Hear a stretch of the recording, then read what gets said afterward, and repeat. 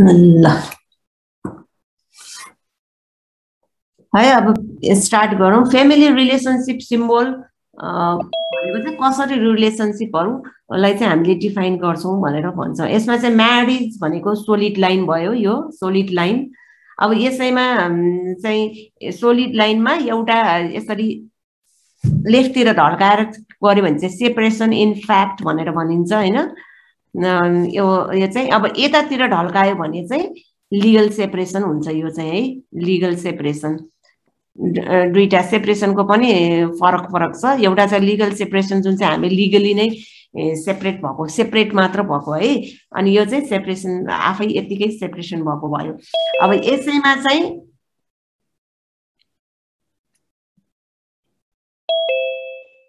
यसैमा यसरी काट्यो भने चाहिँ दैट इज डिभोर्स भनेर है डिभोर्स हुन्छ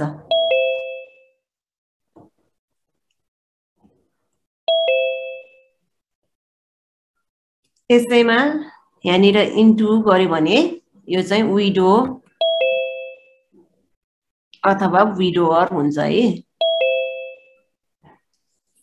जस्तो यसमा इन्टु गरेर यहाँ इन्टु गरेको छ भने यो चाहिँ विडो भयो अब यसैमा चाहिँ यता इन्टु गरेको छ भने चाहिँ अनि फेरि विडोअर भयो है यसो गरेछ भने चाहिँ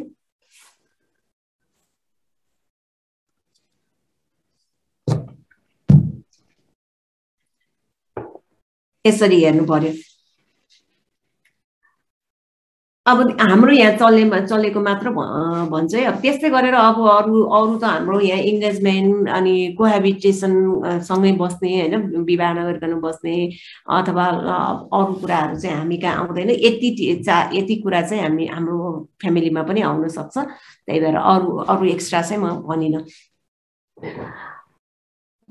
एक्सक्युज मी म्याम हजुर मैम डिभोर्स र लीगल सेपरेसनहरुको डिफरेन्स कसरी छ डिभोर्समा चाहिँ जुन मानापाथी के भन्छ नि हैन अब लीगल सेपरेसन खाली सेपरेसन मात्र भएको हो के डिभोर्समा चाहिँ अब कति बिहोर्नु पर्ने अब बच्चाबच्ची छ भने दिनु पर्ने छ हैन सबै बिहोर्नु पर्ने अथवा चाहिँ त्यो यति 6 महिना खाना लाउनु पुग्ने दिनु पर्ने यति पैसा दिनु पर्ने भनेर भनेको वाला चाहिँ डिभोर्स भयो त्यो कोर्टमै गएर गरेको लीगल सेपरेसन चाहिँ के पनि नलिकन खाली सेपरेट मात्र भएको चाहिँ लीगल सेपरेसन भनेर त्यसरी अर्थाको हो के यसमा चाहिँ है अनि यो सेपरेसन इन फ्याक्ट चाहिँ खाली लीगल पनि गएको छैन खाली आफैहरु मात्रै छुट्टिएर बसेको हुन्छ नि कुरा नमिलेर छुट्टिएर मात्र बसेकोहरु डिभोर्स पनि नगरेकोहरु ल लीगली सेपरेट पनि नभएकोहरु चाहिँ अनि यसरी लेफ्टतिर ढल्केको गरेर बनाउँछन्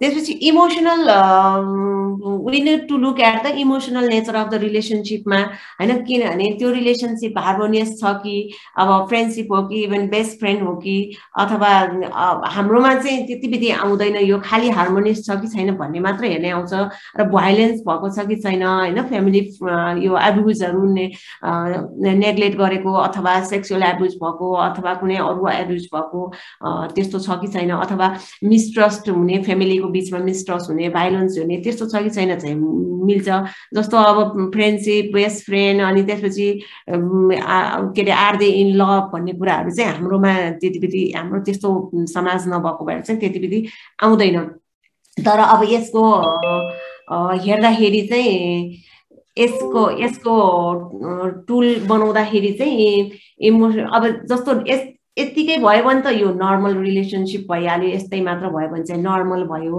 अब जस्तो कुनै फ्यामिलीमा चाहिँ डिस्टेन्ट हुन्छ हैन अलि के रे कुरा नमिलेर अलि टाढा भएको सेपरेट नभएको मतलब डिस्टेन्ट रिलेशनशिपमा बस्ने हुन्छ तिनीहरुलाई चाहिँ यसरी यसरी यसरी डट डट डट मात्र गरिन्छ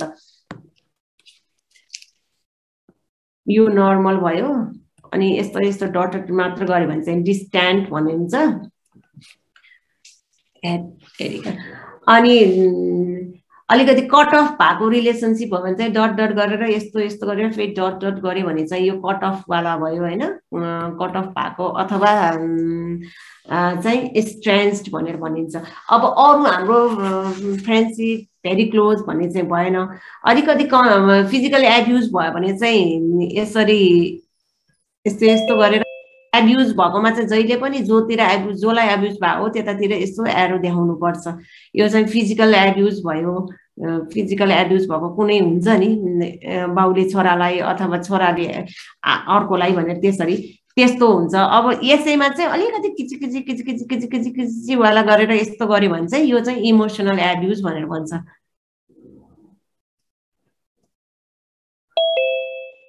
है इमोसनल एब्युज भन्छ अनि यसैमा यस्तै गरेर डबल गर्छ नि जब यस्तो यस्तो गरेर अनि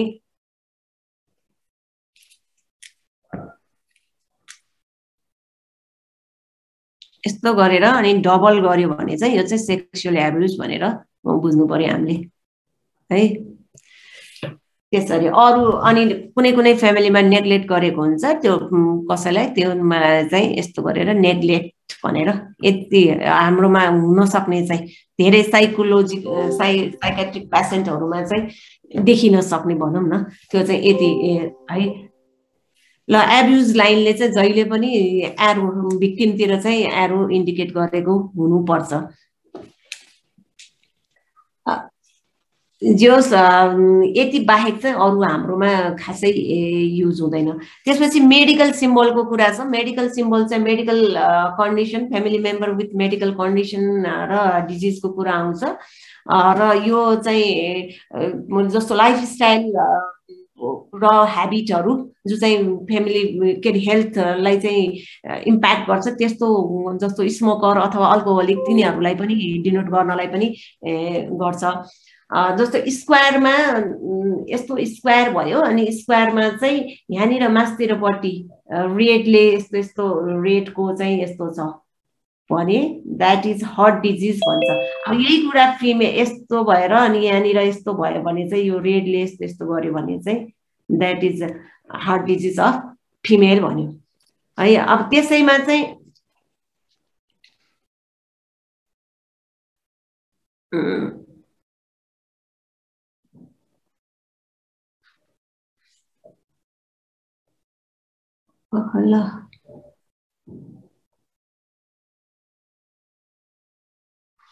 त्यसैमा चाहिँ अब यस्तो स्क्वायर भयो अनि यसमा चाहिँ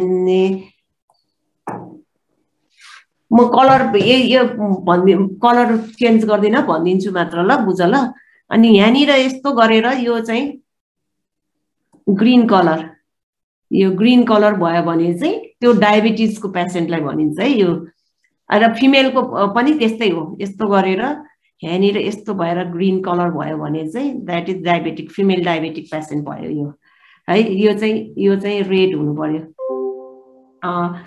हार्ट डिजिज हुनलाई चाहिँ त्यसै गरेर अब यस्तो गरेर यस्तो भयो भने यो चाहिँ ब्लू भयो भने चाहिँ यो डाउन सिन्ड्रोम भनेर भनिन्छ फिमेलको पनि त्यस्तै हो तलपट्टि त्यसरी ब्लू भयो भने डाउन सिन्ड्रोम यो हार्ट डिजिज भयो यो हार्ट डिजिज भयो यो डायबेटिक भयो हैन यो डाउन सिन्ड्रोम भयो अनि त्यसपछि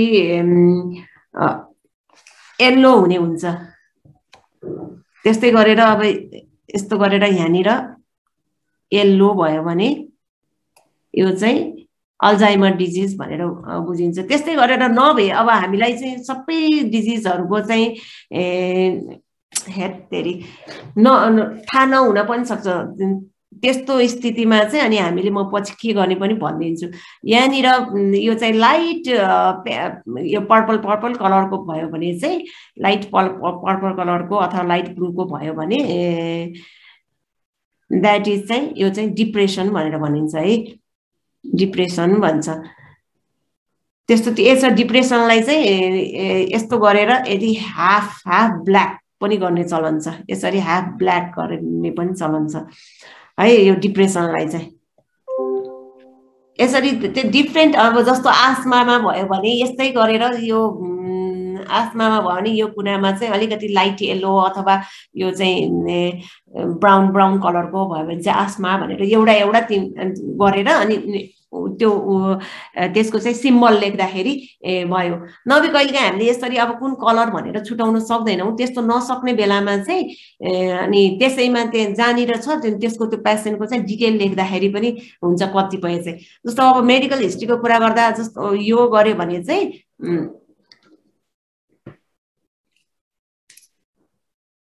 गरेर बिचमा यस्तो गोलो राख्यो भने द्याट इज क्यारियर है। यो चाहिँ क्यारियर हुन्छ, क्यारियर हुन सक्छ है। अब यो भन्दा पछाडिकोमा भनेर यसरी मेल क्यारियर भयो हैन। अब यसैमा यो फिमेल एफेक्टेड भयो है। यो एफेक्टेड भन्छ, एफेक्टेडलाई चाहिँ यसरी देखाउने चलन छ। अब त्यसपछि व्हाट गर्यो भने यसैमा चाहिँ व्हाट गर्यो भने पोसिबली एफेक्टेड हुन सक्छ है भनेर पोसिबली एफेक्टेड भनेर भन्छौँ है हामी। पोसिबली एफेक्टेड भनेर भनिन्छ। अब अरु चाहिँ अब डाउन सिन्ड्रोमको यस्तोमा कालो पनि गर्ने चलन छ, ब्लू पनि गर्ने चलन छ। त्यही भएर यही गर्नुपर्छ भन्ने छैन, तर इन्डेक्स लेख्नु पर्यो। अनि हामीले चाहिँ यस्तो गरेर अब यसको वरिपरि ब्लू गर्यो भने चाहिँ यसलाई यो ब्लू कलरले यो यसरी डार्क गर्यो भने चाहिँ यो अल्कोहोलिकलाई चाहिँ सरी स्मोकिङलाई चाहिँ ब्लू गर्ने अनि सब्स्टेन्स एब्युजहरुको चाहिँ यस्तो गरेर रेड गर्ने, त्यसरी गर्ने चलन छ है मेडिकल जेनोग्रामको कुरा गर्दाखेरि चाहिँ।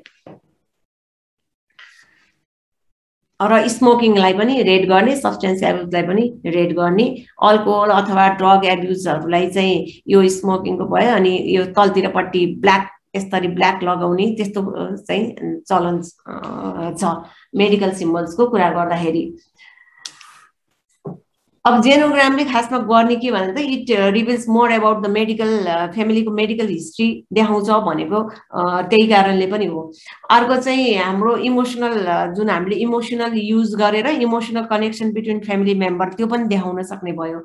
र अहिले चाहिँ फ्यामिली डाइनामिक्स उनीहरूको बिचमा चाहिँ कस्तो खालको चाहिँ भ्याल्यु छ, कस्तो खालको चाहिँ के अरे फ्याक्टरले चाहिँ एफेक्ट गरिरहेछ भन्ने कुरा त्यो फ्यामिली डाइनामिक्सहरू देखाउन सक्छ र यसले चाहिँ एसेसमेन्ट र इन्टरभेन्सनको लागि चाहिँ हेल्प गर्न सक्छ। कन्क्लुजनमा भन्नु पर्दाखेरि चाहिँ अब जस्तो मैले यहाँ एउटा लिएर आएको छु। अब ल यो हेरेर कसैले भन्न सक्छ मैले अहिले भनेको उ अनुसार के कसरी डिफाइन गर्न सकिन्छ यो हेरेर सक्छौ तिमीहरु कसैले?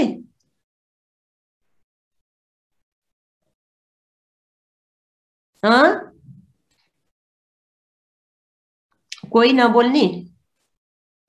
आउँदैन म्याम मलाई त। आउँदैन? यस यो यसरी बनाउनु पर्छ के। अब यो हेर्दाखेरि अब मैले बुझ्दाखेरि चाहिँ यो पाउल टर्नर र क्यारेन ल्याङ्गलीले चाहिँ दे आर यो क्यारेन के अरे पाउल टर्नरको 62 इयर्समा 1943 मा जन्मेको 2006 मा डेथ भएको र एट द एज अफ 62 मा यो डेथ भयो। हु वाज सफर्ड फ्रम के थियो त एउटा हाइपरटेन्सन र डायबिटिज दुईटै थियो उसँग पाउल टर्नरसँग। अब उसको वाइफ छ क्यारेन ल्याङ्गले जसको चाहिँ ब्रेस्ट क्यान्सर थियो है। यो ब्रेस्ट क्यान्सर जो चाहिँ 1944 मा जन्मेको। अब यो एकजना मरिसकेपछि दिस मिन्स यो भनेको चाहिँ के विडो भन्यो हैन, यो विडो भयो। अनि उसको बच्चा एउटा एन्ड्रयू टर्नर 1967 को भयो, अर्को नथाली टर्नर 1972 को। दुईटा बच्चा भयो हैन, एउटा छोरा एउटा छोरी रहेछ हो। अब बुझेको त्यही हो मैले, जो चाहिँ 38 वर्षको छ। अब यो चाहिँ क्यारियर भनेर राखेको हो, यसलाई चाहिँ क्यारियर भनेर राखेको छ। यो चाहिँ 38 इयर्सको नीलो लगाएपछि के भयो, यो स्मोकर रहेछ। यो पनि स्मोकर रहेछ हो, यो पनि स्मोकर छ। अनि यो उसले चाहिँ बिहा गरेको केटी यो न्यान्सी नाइट भनेको चाहिँ उसको वाइफ हो 37 इयर्सको। यसको चाहिँ उसको बिहा गरेको हो हैन। अनि तिनीहरूको रिलेसनशिप चाहिँ राम्रो छैन है, ब्रेक भएको छ। सरी राम्रो छैन हैन, यो चाहिँ इन रिलेसनशिपमा मात्र हो, म्यारिड भएको छैन। यो चाहिँ खाली चाहिँ इङ्गेज मात्र भएको हो, यो इङ्गेज मात्र भएको रहेछ। इङ्गेज मात्र भएको रहेछ, इङ्गेज भएरै अनि उनीहरूको चाहिँ यो प्रेग्नेन्ट भएको रहेछ हो। ल अब यसैबाट आयो अब यो उसको दुईटा छोरा, यो ग्रान्ड टर्नर र जोन टर्नर भन्ने, जुन चाहिँ एउटा चाहिँ 1998 मा जन्मे, अर्को चाहिँ 2005 मा जन्मेको भनेर। र यसमा पनि प्रब्लम के छ, यो डाउन सिन्ड्रोमको प्रब्लम देखियो भनेर यसरी छ के। अब यसैको बारेमा चाहिँ अब यसरी गरिसकेपछि अब यहाँबाट यसमा पनि सर्यो स्मोकरको भने, त्यसरी चाहिँ हामीले हेरिडिटी अनुसार कसरी डिजिजहरू चाहिँ सर्दै जान्छ, अब यसको चाहिँ असर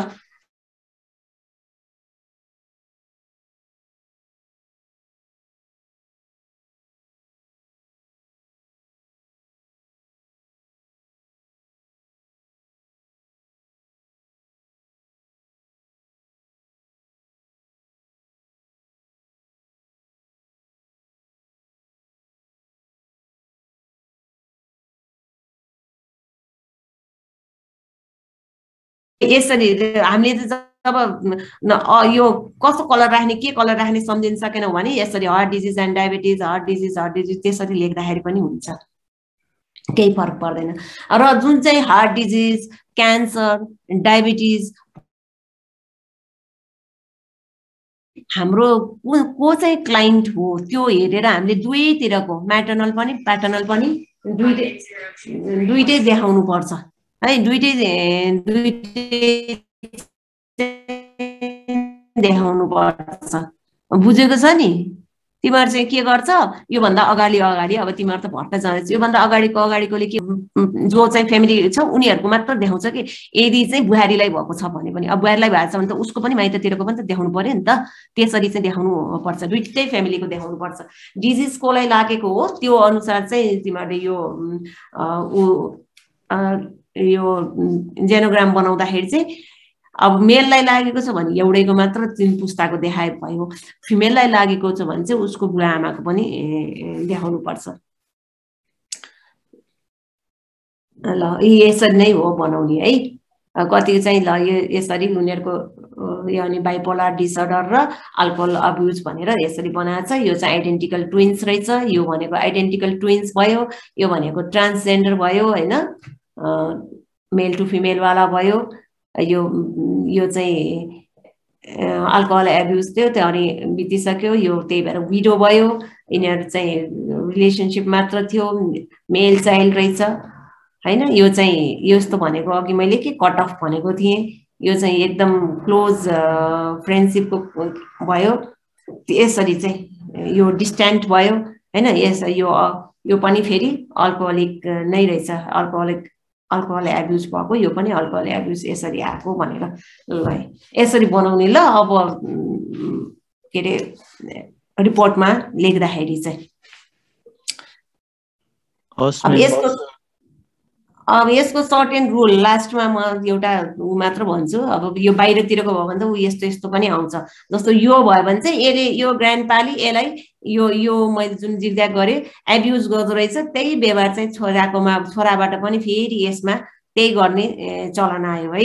अनि त्यसपछि अनि यहाँ पनि यसै गरेर यसले चाहिँ आफ्नो गर्लफ्रेन्डलाई पनि त्यसरी नै गरे भनेर, यो चाहिँ बाहिरको भयो हैन। हाम्रो सिचुएसनमा चाहिँ यस्तो एब्युजको यो चाहिँ हुनसक्छ, यो चाहिँ हुनु पार्ट हुनसक्छ, तर अब बाहिर गर्ने भनेर यो गर्लफ्रेन्डहरूलाई अनि यो रिलेसनसिप चाहिँ खालि यो इङ्गेजमेन्ट मात्रै भएर बच्चा पाउने त्यस्तो अथवा यो कोहाबिलिटेसन यस्तो चाहिँ हाम्रोमा चाहिँ हुँदैन। हाम्रोमा चाहिँ यो यिनीहरू चाहिँ तर एब्युजको चाहिँ हुनसक्छ है। त्यस्तो छ भने त्यो धेरै जस्तो साइकियाट्रिक केसहरूमा चाहिँ त्यस्तो हुनसक्छ, त्यस्तो छ भने पनि देखाउनु पर्छ। र यदि कसैको चाहिँ दुईटा छ भने पनि यसरी देखाउनु पर्यो एउटा है। अब अर्को रुल टु बिल्ड जेनोग्राम भनेको, एउटा जेनोग्राम ड्रइङ गर्दाखेरि जहिले पनि 3टा रुल भन्छु म, बेसिक रुल चाहिँ फलो गर्नुपर्ने। जहिले पनि मेल should be always at the left side है, मेल should be always at the left साइडमा हुनु पर्यो मेल। र फिमेल चाहिँ एट द राइट पोजिसन।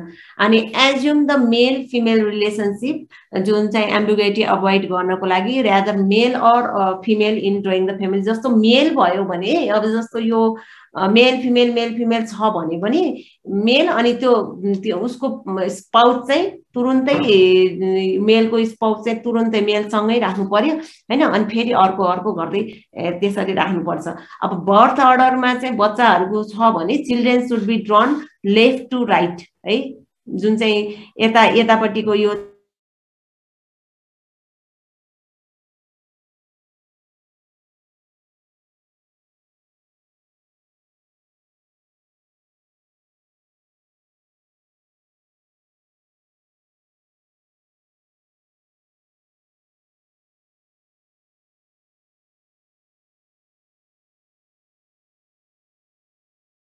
चाहिँ रुल भयो।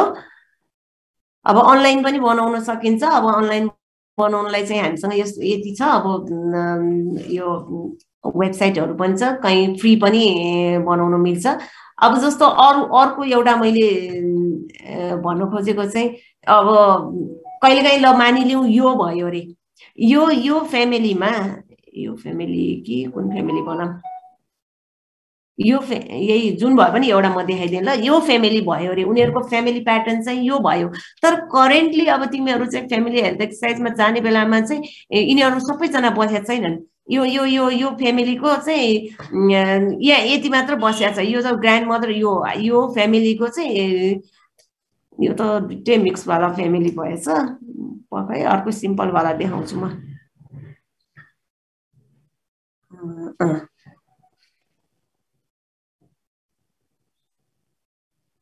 ल मानिलिउँ यही नै भनौँ।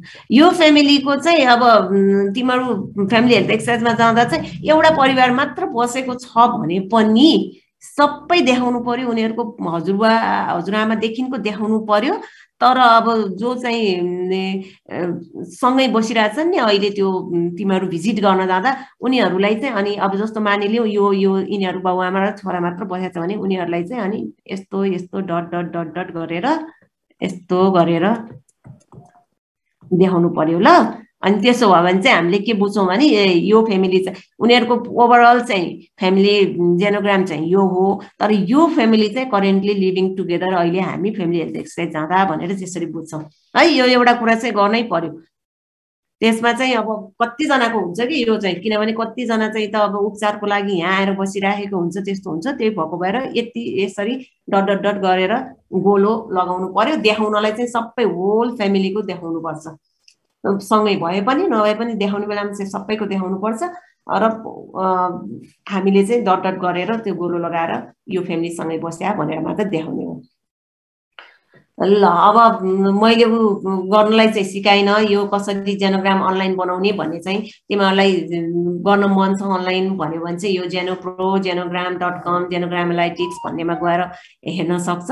अथवा एउटा चाहिँ एड्रोम्याक्स अनलाइन वेबसाइट भनेर छ, यसको चाहिँ फोटोहरू खिचे पनि हुन्छ नभए एड्रोम्याक्स अनलाइन वेबसाइट भनेर छ नि। त्यसमा गएर चाहिँ ठ्याक्कै उनीहरूले भनेको अनुसार गर्दै गयो भने त्यसबाट पनि हामीले जेनोग्राम चाहिँ बनाउन सक्छौँ, फाइनल जेनोग्राम।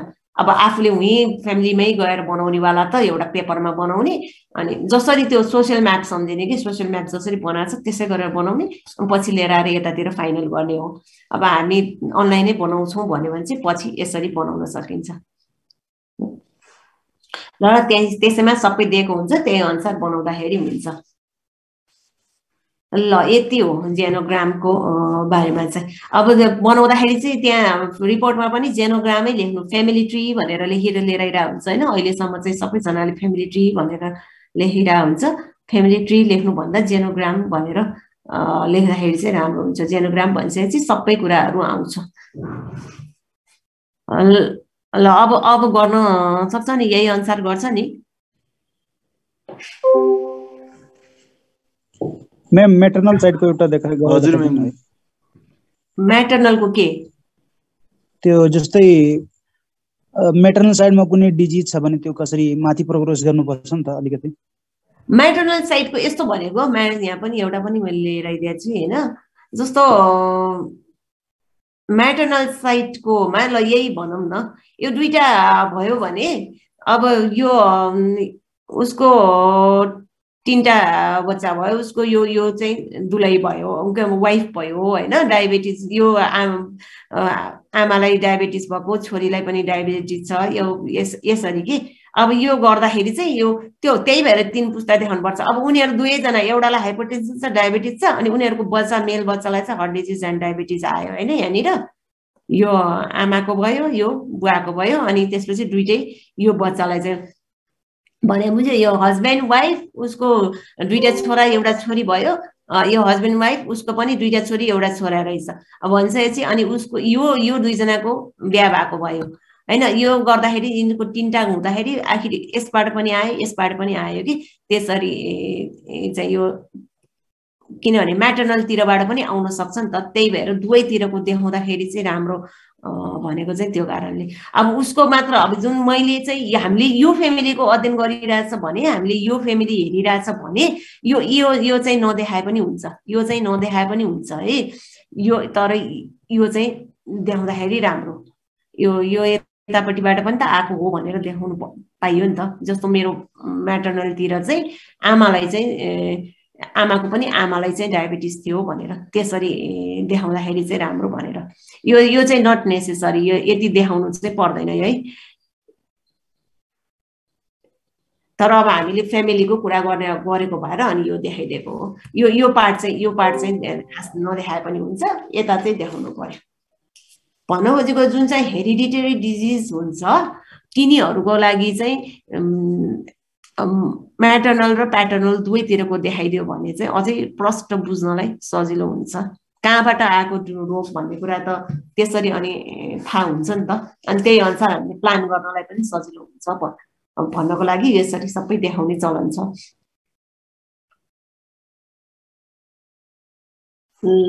ल भयो, आजलाई चाहिँ यति नै होला। म्यामले फेरि रिपोर्ट राइटिङको बारेमा लिनुहुने होला। बुझ्यो नि? केही कन्फ्युज भयो भने पछि डिपार्टमेन्टमा अथवा भाइबरबाट जेसबाट सोद्धाखेरि पनि हुन्छ है। हस् म्याम, थ्याङ्क यू म्याम। ल ओके, ल बाई बाई।